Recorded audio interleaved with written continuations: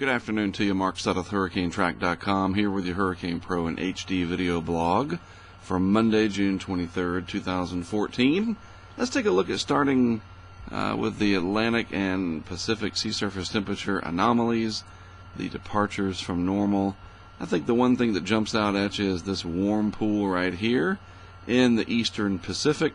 Notice that it's eroding away out here in the central Pacific. The El Nino not having as much of a time making inroads as of late, and in the Atlantic basin starting to fill in the deep tropics just a little bit with some positive anomalies, a pretty large area of positive anomalies in the subtropical Atlantic, and especially right off the southeast and east coast. Now, one thing I want to show you, I want to compare this to 2008. You'll notice a big difference here. In 2008, we had this horseshoe-shaped pattern of very cold water in the Pacific, part of the cold Pacific decadal oscillation. But we also had this warm area off of South America, not quite as pronounced, obviously, as it is now. But look at the similarities to the Atlantic in 2008. So here's what it looks like today, and here's what it looks like and did look like in 2008. Not so bad in the deep tropics, really warm up in the subtropics, kind of cold in the Caribbean, and then it was a very warm Gulf of Mexico that year. So comparing it to this year, what do we have? Not so bad in the deep tropics, fairly warm up here in the subtropics, and very warm in the western Atlantic parts of the Gulf, and a cool Caribbean. Nothing's ever going to be a perfect match, but I just think that it's interesting that the 2 years look somewhat similar, except for the obvious glaring difference here with this cold PDO pattern in the Pacific.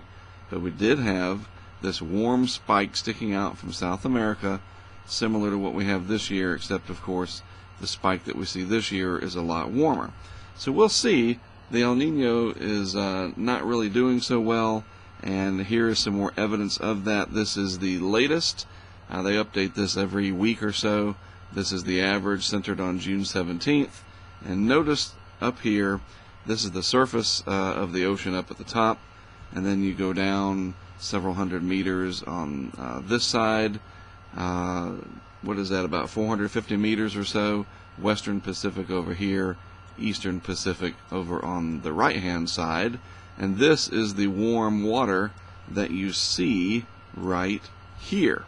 That right there at the surface is what we are looking at the subsurface here. And notice how this is shrinking away, and all of this colder water at the depths still chiseling away at this. The El Nino may not ever even get declared at this point. Wouldn't that be something?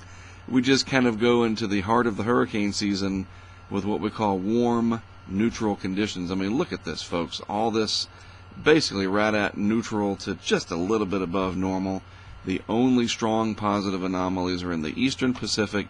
There are no more large areas of this warm water coming in from the west. So I think the El Nino is not going to be that much of an issue. And then we'll have to see what happens with the Atlantic. Does this warm abnormally as an anomaly once we get into August, September, October. So interesting times ahead. Right now, the only area to really talk about in the tropics is in the eastern Pacific, right off the coast of Mexico, an area of medium chance for development, but it's only 30% chance. Looking at a satellite picture of that region, this is the area of low pressure just off the coast of Mexico, bringing some rain showers to the area, but that's about it. Very little chance of development. In the Atlantic basin, things nice and quiet. A little bit more convective activity blowing up here down around Costa Rica and Panama off the northwest coast of Colombia.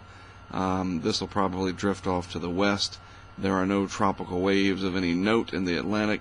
Pretty dry intertropical convergence zone, so nothing to worry about developing in the Atlantic for the week ahead. And the area in the Pacific probably won't do much either. The Hurricane Center indicating that it'll run into less favorable conditions over the next few days. All right, that's it from me for today. You are now up to date on the tropics for the week ahead.